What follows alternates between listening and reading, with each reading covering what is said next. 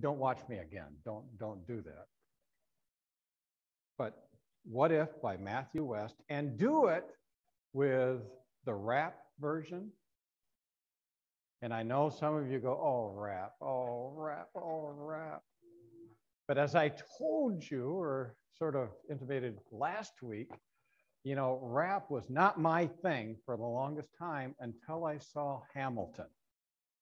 Who has seen Hamilton live in here? Yes, I know. Were you a fan of rap before? Are you now? No. Okay. Did I enjoy Hamilton? Wasn't that absolutely superb? Absolutely superb. And so I suggest that, you know, Matthew West, What If, and I'm just going to keep playing it week after week after week. And then the second song, which we'll not be able to do at the end of the service, is going to be another one by Charity Gale. And it's written, if you get the handout, I've got handouts here, and I'll try and do that every week. But it's featuring Stephen Musso, one of the people in the band. It's called I Speak Jesus. It's absolutely wonderful. That song, I Speak Jesus, is absolutely wonderful and pertains, I think, to today's lesson. So let's start. May we open with prayer. Gracious Lord, you know what you want each and every one of us to learn, including me. Father, as we talk about the history of Scripture, this Bible, open our eyes, open our hearts, and let us know more about you so that we can tell others. Amen. All right, just a little review from last week for those of you that were here or watched it or are watching it now or are hearing it for the first time. You know, in the first lesson on the history of the Bible, I really asked the questions who, what, where, when, and why. When did the Bible begin? And I asked that question, and many people responded, well, it begins in Genesis. And I was very careful to ask the question, when did the Bible begin? Not what's in the beginning of the Bible. Because I tried to make a point last week. That's not where it started. Genesis is not where the beginning of the history of our Bible started. And some of you are looking at me and your eyes just got narrow. Yes, Gary, it does. Well, let's talk about this, okay? Let's talk about this, because truly, when Jesus rose from the dead, and then Christianity spread, there was no Bible. There was no Bible. There were Jewish scriptures, but Christians weren't Jewish. They came from a Jewish background or a Gentile background, but they weren't Jewish. In fact, as we'll find out later, I hope, when the early Christians were spreading that word,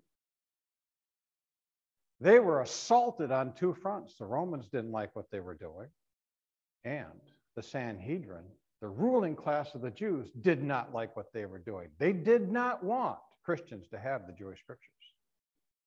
So in the beginning, there was no Bible. What's up with that? Because truly, you've always had it. And you have always had it, which is, I think, if you look at it, it's been chaptered, it's been versed.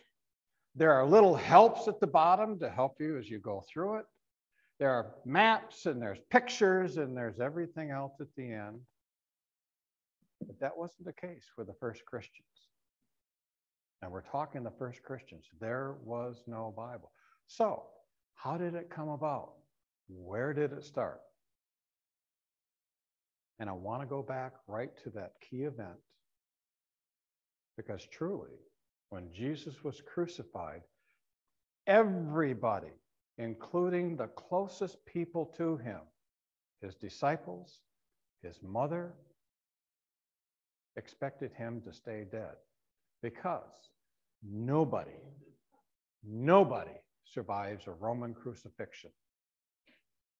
In fact, if you take a look at the scriptures that we have now, when we start talking about that wonderful history of Jesus, which we find in Matthew, Mark, Luke, and John, one of the big tells for Jesus being dead was they stuck that spear in his side and blood and water flowed out, which is a clear indication of death. Nobody, and I mean nobody, according to history, survives a Roman crucifixion. Jesus was dead. When Joseph of Arimathea and Nicodemus went to take his body down off the cross, they got permission to do this, to put him in a new tomb. And they didn't know it at the time, but we know it now, according to Scripture. They were fulfilling prophecy. When they took him down, both of them expected him to stay dead. When the women, whoever they were, went to the tomb the first time, they had spices prepared because they couldn't go and really do things with his body because of the Sabbath coming up. They were doing that so that he wouldn't smell so bad when they got back in 3 days. They expected him to stay dead, but he didn't. And they saw. And I'm telling you, I want you to regauge your thinking, even if you don't agree with me, and it's okay not to agree with me. Our history of the Bible starts with the resurrection, because that's when the disciples and others, which I hope to show you today, saw Jesus alive. And nobody comes back from the dead. No one. So what happened? What happened to make very fearful disciples, 11 now because Judas has hanged himself, in that room, afraid for their lives because they thought the same thing was going to happen to them that happened to Jesus? They were there, afraid for their lives. What took them from also very, very disappointed people? Can you just imagine spending 3 years with somebody and hearing all these wonderful things, seeing all these wonderful things, and now your leader's dead, which means the movement is dead, and you're going to be persecuted because the Jews aren't going to stop with just Jesus. They're going to come after you too, because you were part of it. So what took them from fearing for their lives to having no fear? It's a big deal. They had no fear of death, of their own death. Before, they were afraid for their lives. Afterwards, they weren't. What was the difference? And the difference was somebody came back from the dead, and Jesus told them where he was going. And now comes the rest of the story. Okay? How many of you are hearing this for the first time? Not about the resurrection, but where the history of the Bible started. How many of you are hearing this for the first time? I would be raising my hand also. And again, I just want you to listen. And as I said last week, you know, as a classroom teacher, 38 years in the classroom, I always appreciated, and it took a lot to confront me because of how I taught. I always appreciated when those students could bite back, I called it, and said, look, I don't agree with this. I knew I had them. And what did I have? I had them thinking. I just want you to think.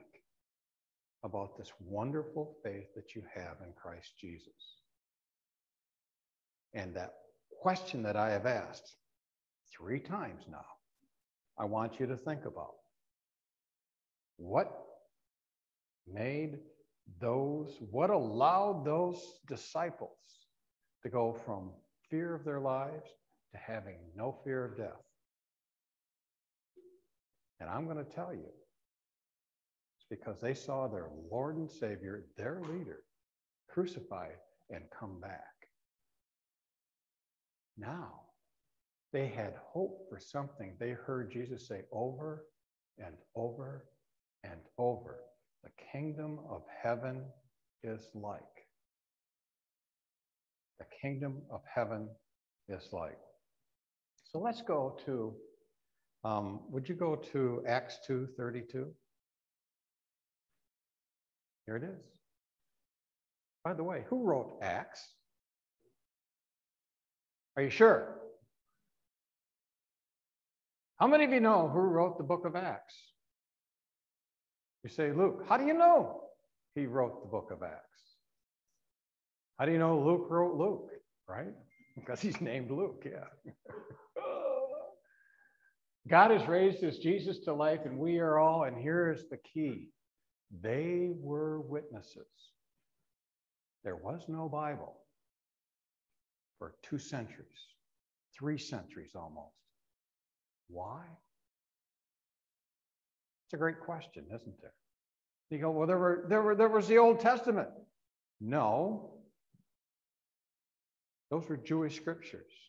The Old Testament got pulled in later. It is a wonderful, wonderful reason why the Old Testament got pulled in.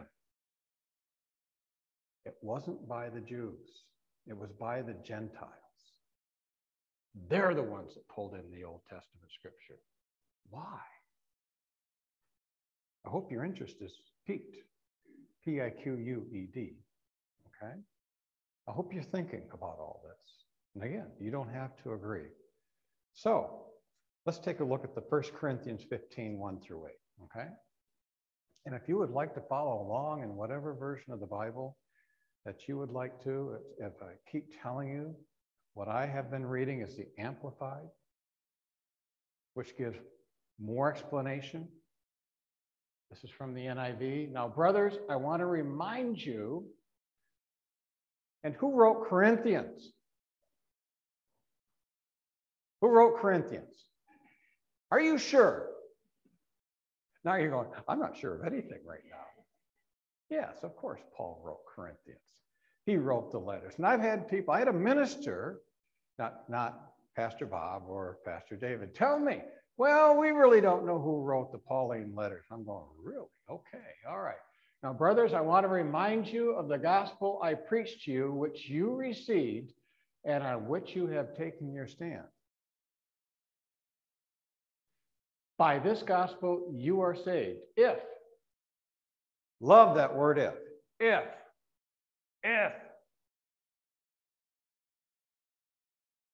you hold firmly to the word which I preached to you. Otherwise, your belief is in vain, or you believed in vain. For what I received, I passed on to you as of first importance. Paul is saying, pay attention.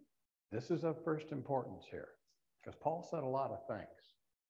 That Christ died for our sins according to the scriptures. Which scriptures?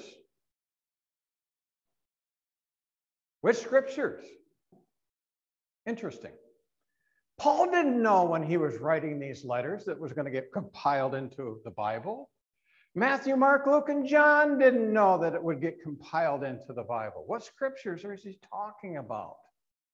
They didn't write them to get compiled into the Bible that we have today. Why did they write them? Another question for you. It says that Christ died for our sins according to the scriptures, that he was buried, that he was raised on the 3rd day according to the scriptures, and that he appeared to Peter and then to the 12. After that, he appeared to more than 500 of the brothers at the same time. Paul is telling you and me and anybody that would read this letter, there's more than 500 people out there who have seen Jesus after he was resurrected, not before, after. After. Though some have, I love this term, fallen asleep. If you fall asleep, what does it mean you eventually will do? You're going to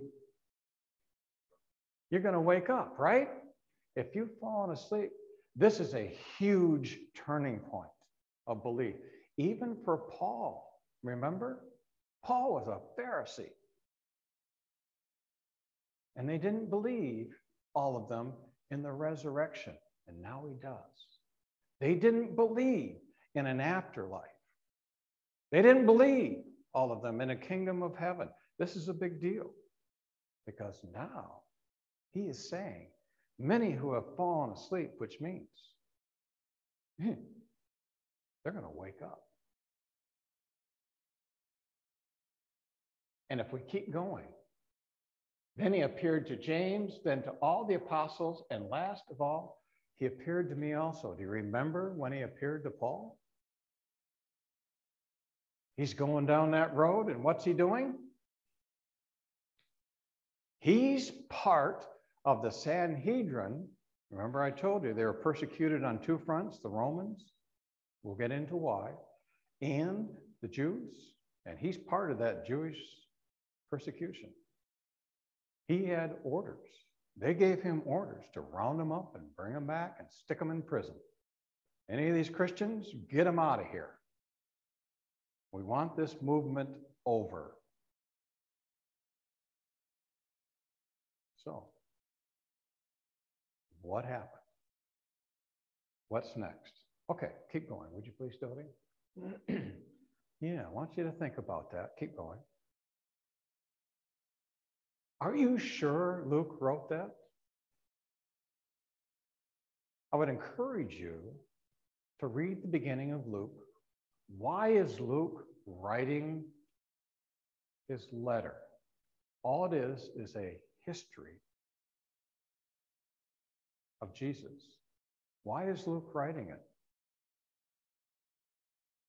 He's writing it for someone who commissioned him called Theophilus. It's right in Luke.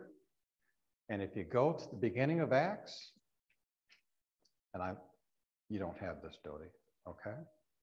If you go to the beginning of Acts, it says, in my former book, Theophilus, this is the beginning of Acts. In my former book, Theophilus, I wrote about all that Jesus began to do and teach until the day he was taken up into heaven. Yeah, Luke wrote this. Of course he did. Why? And the great part about Luke was if we take a timeline of when Jesus was crucified and rose, 30 to 33 AD,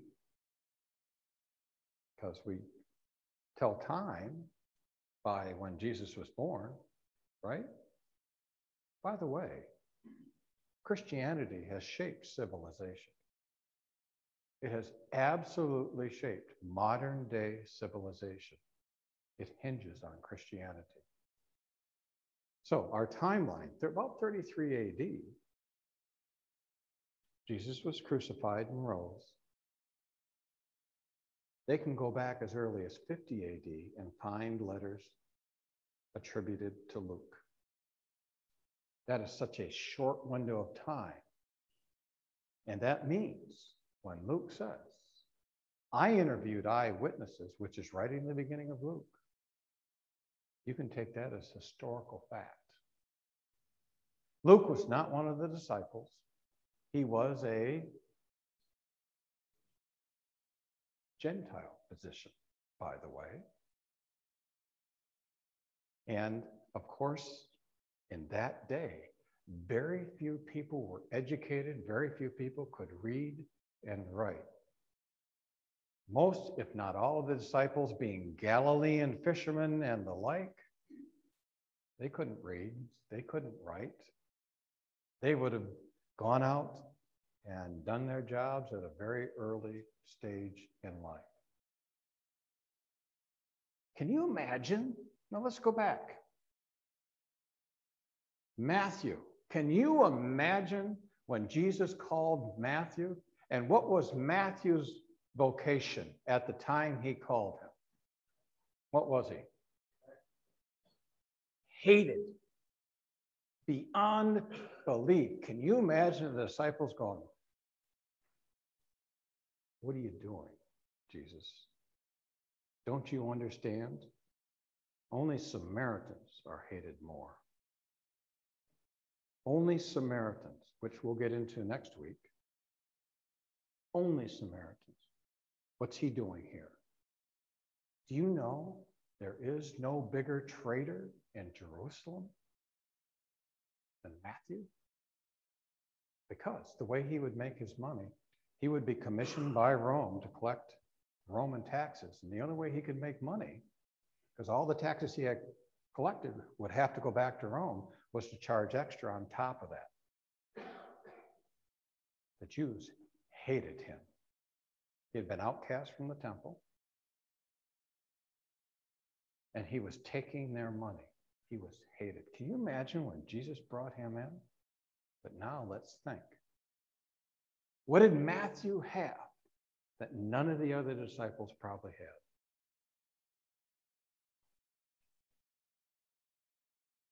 He could read and write. And Matthew took the message of salvation to the Jews because he was a Jew.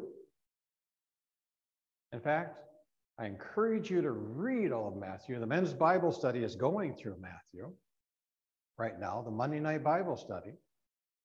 And the wonderful thing about Matthew, his point of view is all Jewish. He is pulling from Old Testament scriptures, scripture after scripture after scripture, not to encourage the Christians to live a Jewish life, which we'll get into, but to show them how much the Jewish scriptures have influenced Christianity. And then Matthew, as soon as it was written, not too long after Luke, because historically they go back, and they find these letters, not the Bible. There's no Bible there. There's no Bible. There's just these wonderful letters.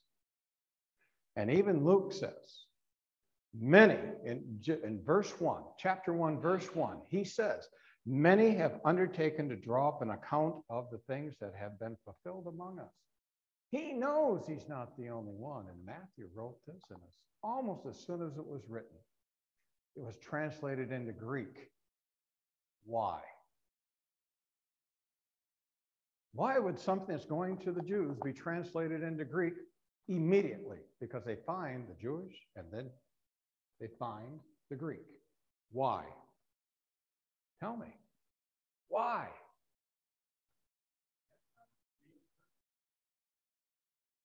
Right? It was the language of the known world. Greek was the accepted language of the known world, even by the Romans. So it got translated so it could be spread. Really cool. Okay. All right.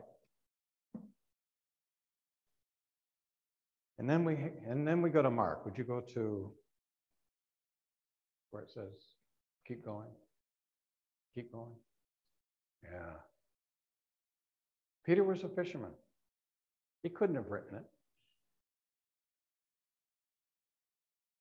And as I've studied, Galilean fishermen were just absolutely coarse, rough-talking, old salts, even though they weren't old, foul-mouthed. Do you want me to keep going? Uneducated. And this is from history beyond the Bible. This is who Galilean fishermen were. Peter probably couldn't read and write. But he hooked up with a person called John Mark, who was another Greek.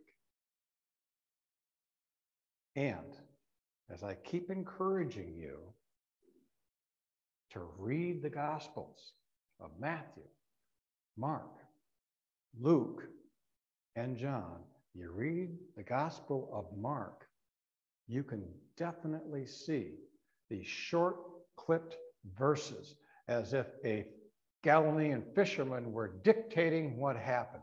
This, and this. I love Mark because it gets you from A to B very fast. Read it. It's the shortest gospel, which makes sense because it's being dictated to John Mark by Peter. And again, this isn't coming just from Christian. This is coming from outside. People are saying, are writing about, and there are many historians of the day writing about the fact that John Mark and Peter spent a lot of time together. So now we've got Luke, we have Matthew, we have Mark. All written within a short time frame of each other. How does that know? Because just as soon as these letters were written, they were copied meticulously and circulated. There's no Bible, there's no compilation, they're just these letters. And Christianity is exploding. Even though they are being persecuted by the Roman Empire and persecuted by the Jews, Christianity is exploding.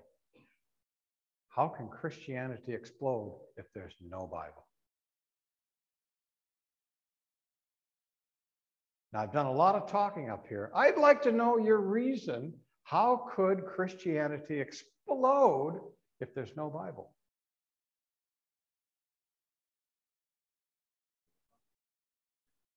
What would make me, as a Gentile or as a, quote, God-fearing Jew, even want to know about this? Because Judaism is a closed religion, very much so. It is closed. Jews didn't mix, they didn't mingle. In fact, 15 years after Peter saw Jesus rise from the dead, he still wouldn't go into a Gentile home because you didn't mix. Jesus sort of had to, in a vision, had to take him and go, Peter, get in there. There are people that are waiting for you. Had to bring down, remember, the sheets full of unclean animals? Remember this? And as soon as that vision was over, bang, there's a knock at his door.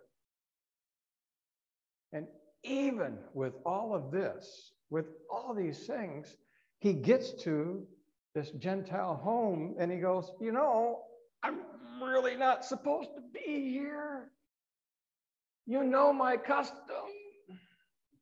You're considered unclean. Can you imagine saying that to somebody? But that's what Acts records.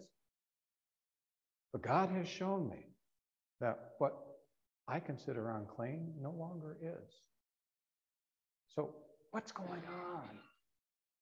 What's happening? How does this get spread so fast? But I keep coming back, and I want an answer. I want this to be a little bit more interactive. What would make you change from Christianity to something else? Because that's what was being asked of everybody in the ancient world. What would make you change?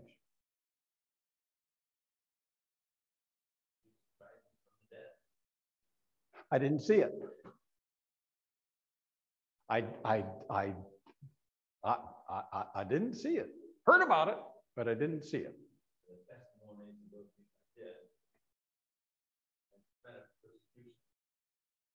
Okay. All right. Threat of persecution. The testimony of those who saw Jesus rise from the dead. I understand I'm not there. Not enough for me. Jackie? Jackie said miracles. Good for you. Now say something more about it, would you please? If people see people healed, people risen from the dead, as the apostles did it, that's going to convince a lot of people that something important is going on. The miracles that Jesus did, and after he was resurrected, I'm going to add some more things to it. Is that okay? All right. Now, if you don't want this, you just let me know. All right? These disciples, after they received the Holy Spirit, were on fire. They were healing. They were actually bringing people back from death to life. The blind could see, the deaf could hear, not just when Jesus was there, but also the disciples were doing it after he went back into heaven. I keep saying it's not necessarily what's being said, it's what's being seen and done. These disciples, now exploding, were performing miracles on a daily basis. They went right into the teeth of the lion right after they received the Holy Spirit. The same people that crucified Christ, had Christ crucified. The Sanhedrin and, the Roman cohorts, they went right back and they started preaching and they looked right at him and they said, the one you had crucified, knowing that they were probably going to be put to death for it. So again, I ask you, what happened? What happened? But the Sanhedrin couldn't touch them because they were doing miracles and the people saw it. And the Sanhedrin says, whoa, we'll have a riot here if we even put these people in prison. Read Acts. Read the history of the church. Read Matthew, Mark, Luke, John, Acts. This is our history. And before you say, well, Gary, you're negating the Old Testament, I am not at all. But the reason for the Old Testament being part of our scriptures might be different than you think. Do I believe it all to be true? Yes. Do I believe that there are parts in the Old Testament that still are going to come true? Yes. Do I believe every last story and synopsis in the Old Testament to be true? Yes. Do I believe the story of creation? Do I believe? Yes, yes, yes, yes, and yes. But make no bones about it. The Old Testament scriptures weren't the reason for people coming to Christ. It was not the reason. And there was no Bible. There was none. There were these wonderful letters being circulated. That's it. So, besides the miracles, what else would cause you to change your mind? And I want you to think in terms of giving up your Christianity for something different. And you're going, well, I would never give up my Christianity. Well, consider the Jews would say they wouldn't give up their Judaism, and these Gentiles would not give up their gods. It was part of their everyday life. It was part of who they were. So what happened? Patrick, go ahead. Well, what you're saying, questions as if they're another way that the disciples in the early church is a perfect picture. They had seen it in the eyewitnesses, and when they started to understand the words that Jesus said, that were being fulfilled after his resurrection, and we can get that the fruits of Testament as the church they can affirm the authority of Jesus Christ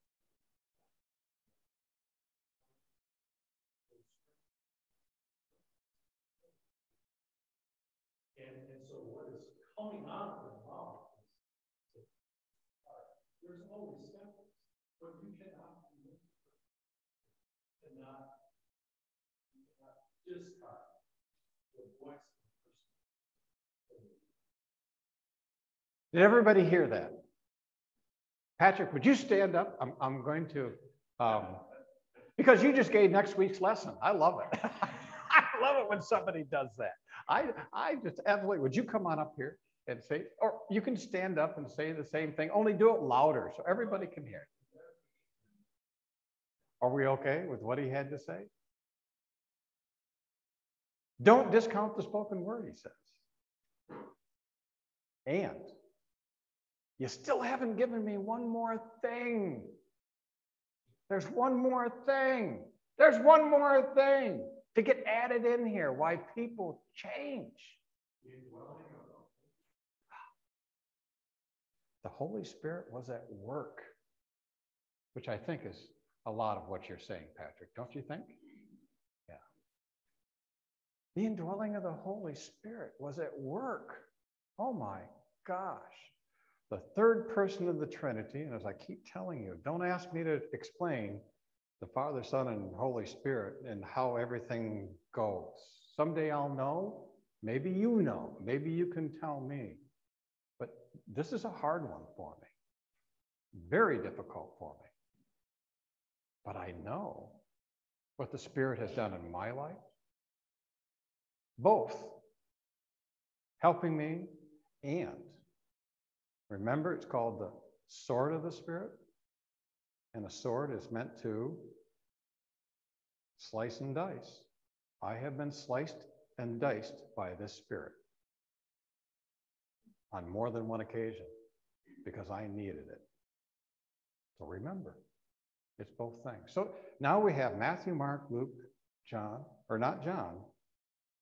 John wasn't written until 85, 90 AD. Do you know why? Someone tell me why John was written so far after the other three Gospels.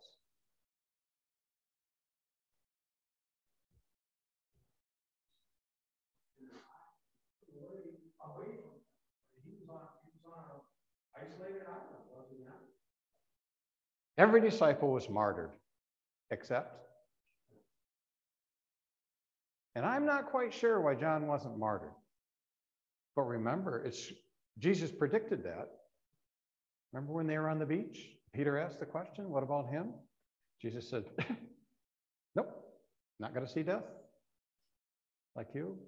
And I'm really paraphrasing it. Not going to see death like you. Besides, that's none of your business. John was exiled to Patmos because they needed John to shut up. They needed to get rid of John and not kill him. My understanding, they needed to get rid of John without killing him because the people would have absolutely gone berserk. He and James, the half-brother of Jesus, were really the head of this church. And even though they were being persecuted, they were revered by the people. So they exiled him.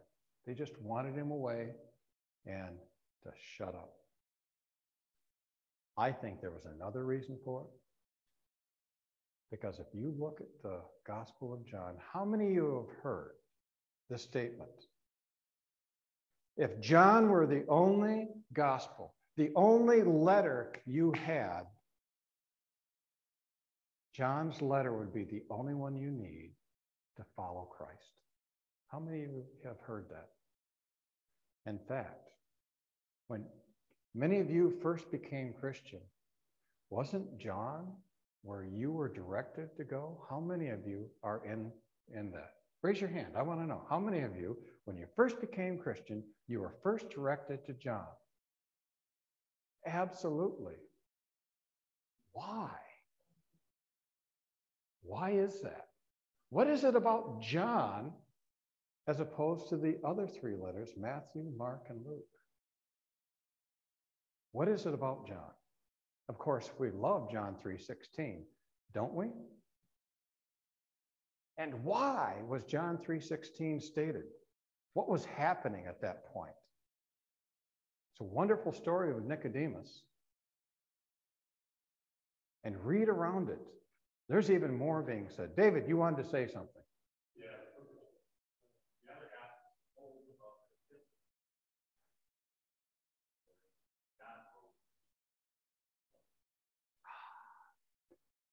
Thank you. You just gave lesson number 4. Good for you. I love it. All right, in case you didn't hear, the first 3 Gospels told the history and the facts behind Jesus. The Gospel of John told, I don't want to put words in your mouth, what'd you say? Of his feelings and his love. For God so loved the world that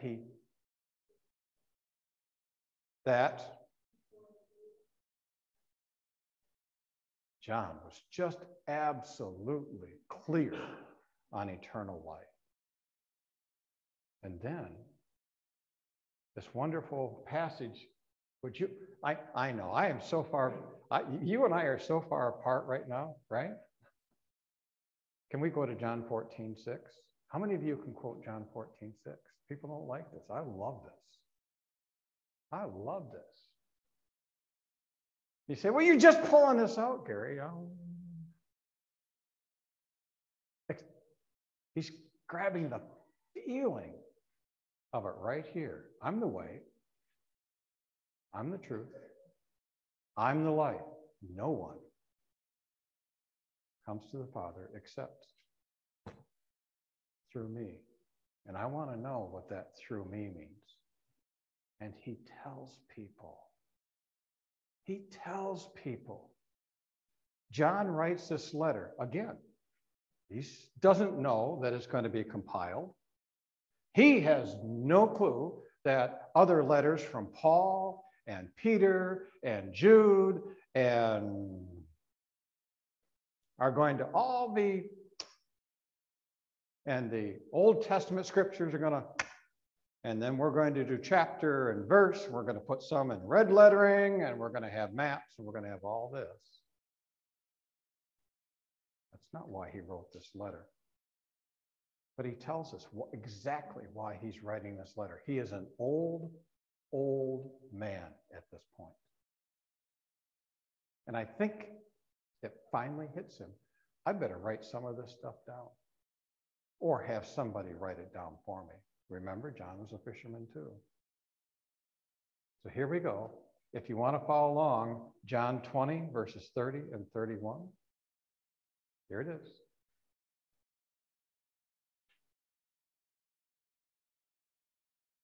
Here it is.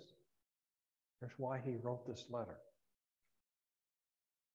Jesus did many other miraculous signs in the presence of his disciples, which are not recorded in this book.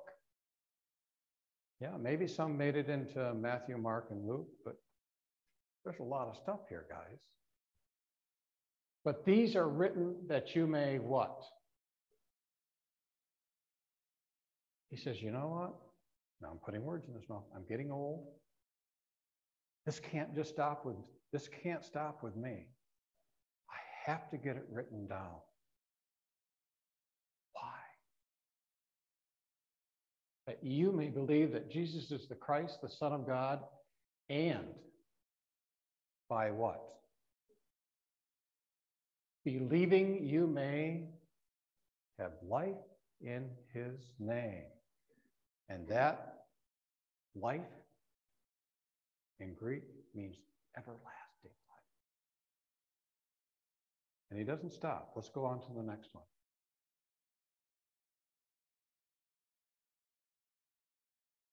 And this is not the whole story. This is just part of the story. But if the Gospel of John was all that you had, it would have been all that was needed. So, what happens now? We have these 4 letters, Matthew, Mark, Luke, John, and Acts. We've got those,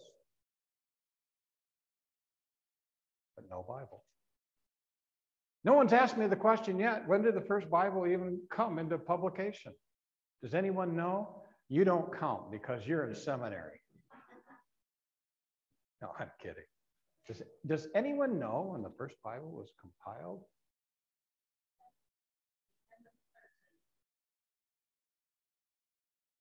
Wow, pretty good. Almost 300 years passed before there's even a compilation.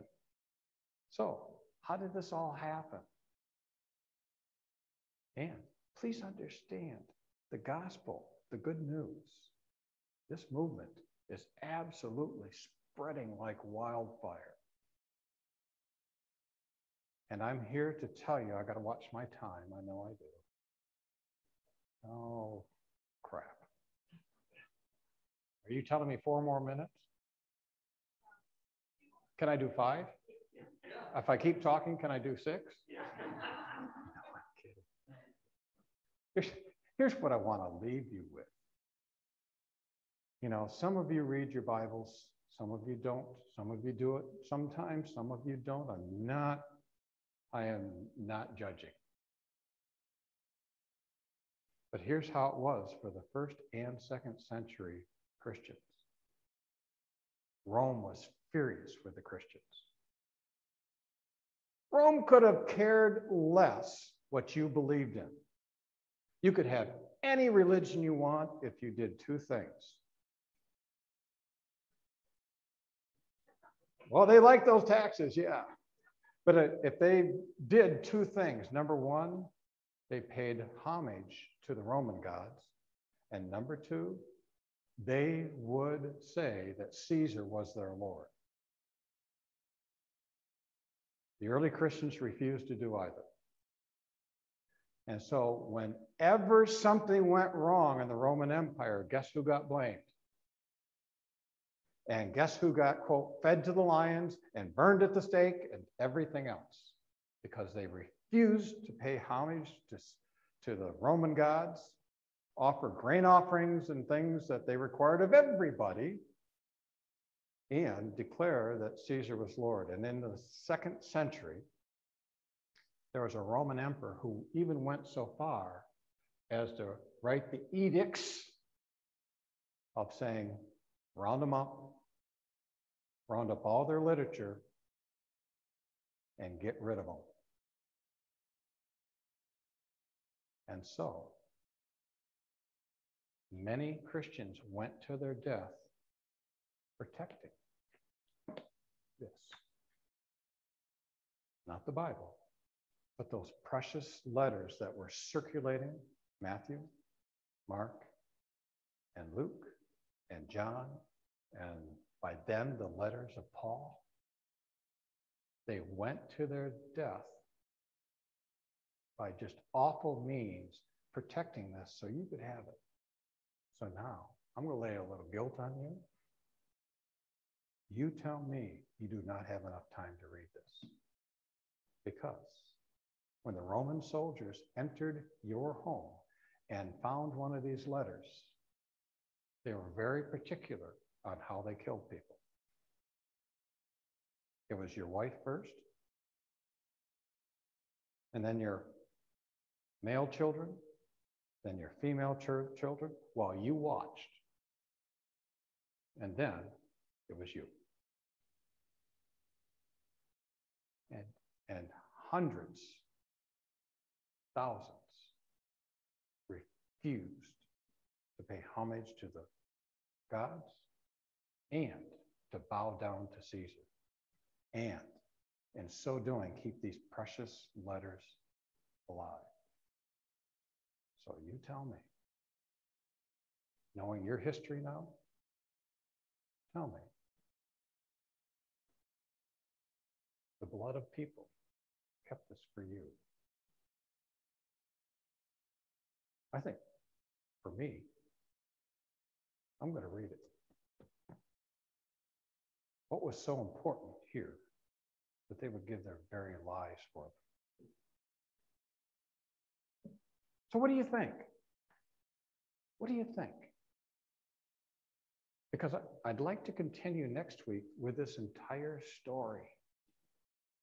I want to start right where I've left off, and I want to add to what Patrick had to say, and I want to add in week 4 of what Pastor David had to say. And by the way, I want you to know that you cut me right to the heart with your sermon, because that passage that comes out where it says, better for a millstone to be hung around your neck than to lead one of these little ones astray, I take that to heart. I will not lead anybody astray on purpose. And if you think I am, I need to know it. Let's pray. Gracious Lord, you have given us these precious scriptures, these scriptures that the early Christians considered valuable and reliable and sacred and inspired by you. They went to their deaths rather than call anyone but you, Lord. And Father, we know that we are not asked to do that today, but we are asked to have the moral courage to stand up for you. Amen. Thank you.